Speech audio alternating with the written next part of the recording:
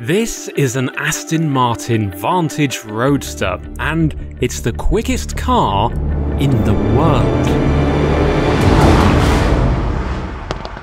No, not like that. Like this. Its fully convertible roof is able to raise or lower in less than 7 seconds, and not only is that faster than an Aston Martin DB5 could get from 0 to 62, it's also quicker than any other fully automatic convertible currently on sale. And that's very handy when you live in the UK and the weather is, well, shall we say, changeable.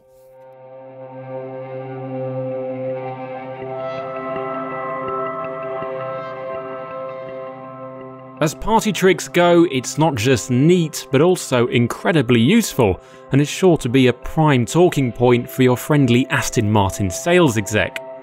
But what I want to know is, can the rest of the car deliver? Or is it like one of those freestyle footballers that can do 100 keepy-uppies in less than a minute, but could never hack it in centre mid for Peterborough United? Now, you could argue that because the Vantage Coupe drove and handled so brilliantly, this drop-top version has the perfect platform to work from. In fact, we twin-tested a Vantage Coupe with a Carrera GTS back in 2018 and found that in the driving department, there wasn't much to choose between them. You see, had the Coupe have been a big, soft, squishy, old-school Aston Martin, then that would have actually been perfect for the convertible, because you wouldn't have had to have worried what would happen when you take the roof off and whether it's going to go all floppy. But as it is, because the coupe is so brilliant to drive, anything less than that is going to be, well, a bit of a disappointment. And let's not forget, Aston can't rely on a super rigid carbon tub to keep things stiff when you take the roof off. Thankfully then, and largely due to the roof being fabric rather than metal, the curb weight has only increased by 60 kilograms, although it still comes in at over 1.6 tons because, well, the coupe wasn't exactly light in the first place. You've got to also factor in a balance shift rearwards, as while the coupe was 49.51 front to back, the Roadster comes out at 48.52. So, to stop the Roadster from being a crushing disappointment, Aston Martin has made some changes to the coupe's setup. And that includes changing the map on the adaptive dampers, stiffening the dampers up at the back, tweaking the ESP, and also fettling the steering just a little bit. And the result is, well, good. Actually, very good. You really do have to be concentrating to notice the difference between this and the coupe. I mean, stick the dampers in Sport or Sport Plus, that's the settings best suited to the road, and it's so easy to get into a rhythm with this thing.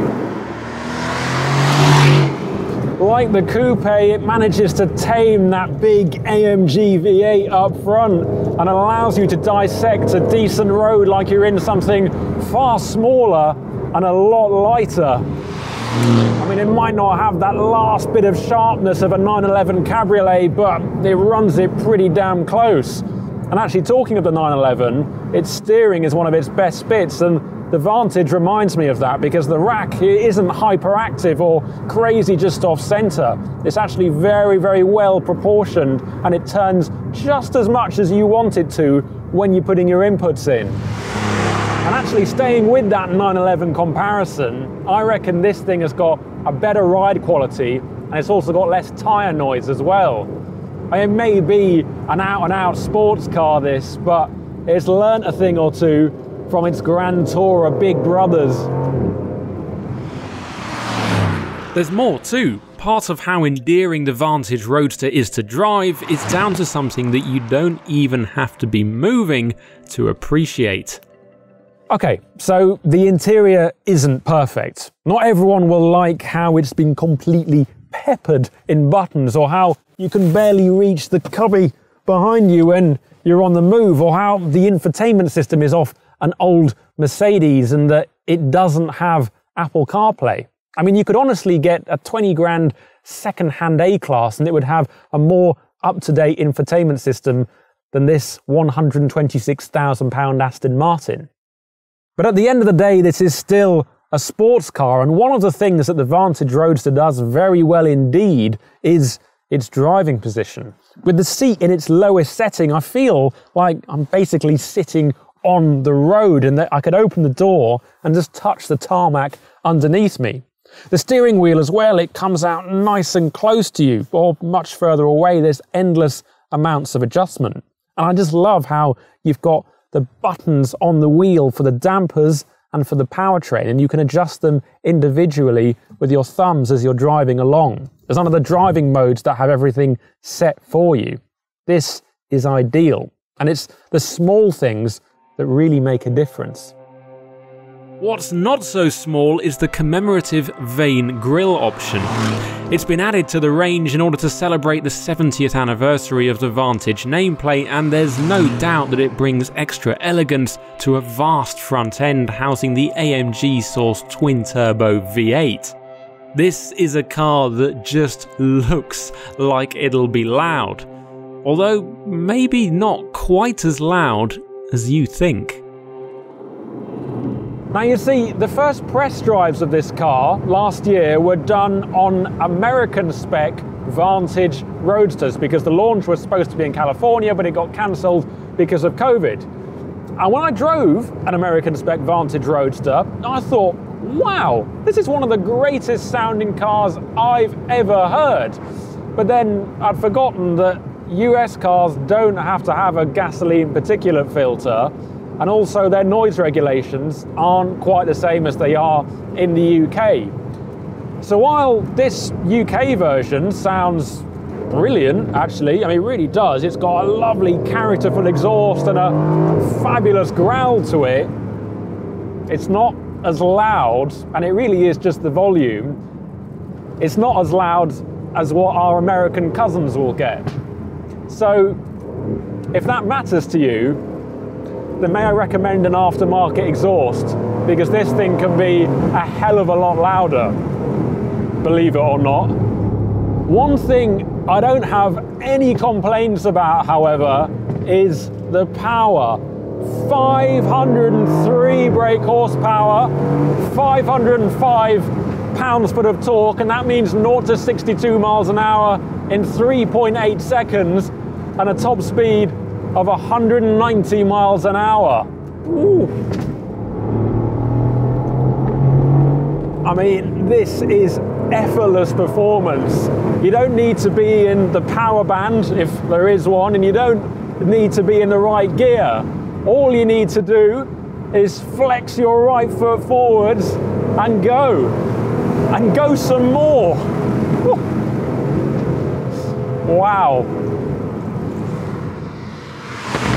This is the same M177 twin turbocharged 4-litre V8 as AMG uses in its C, E, GT 4-door models, to name but a few, and it actually doesn't feel all that much different to how it does in those cars, but I mean, that's not a bad thing, not by a long way. It's got all the performance and effortless grunt you could ever need in a car like this.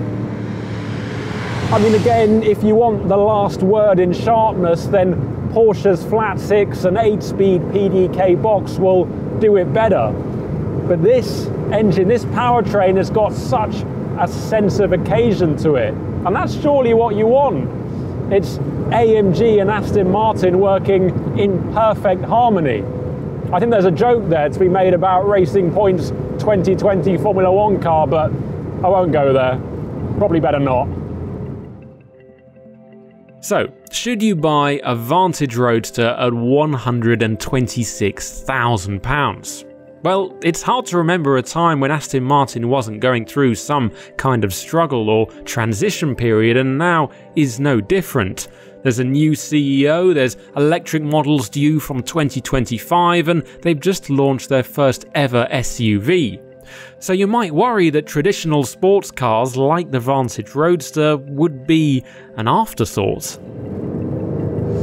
Well, I tell you what, I wish my afterthoughts looked and drove and sounded like this. I mean, the recipe is not complicated. Big V8 engine up front, rear wheel drive, an open top when the weather's good, and the fastest roof in the world for when it's not. Yeah, that's my kind of afterthought.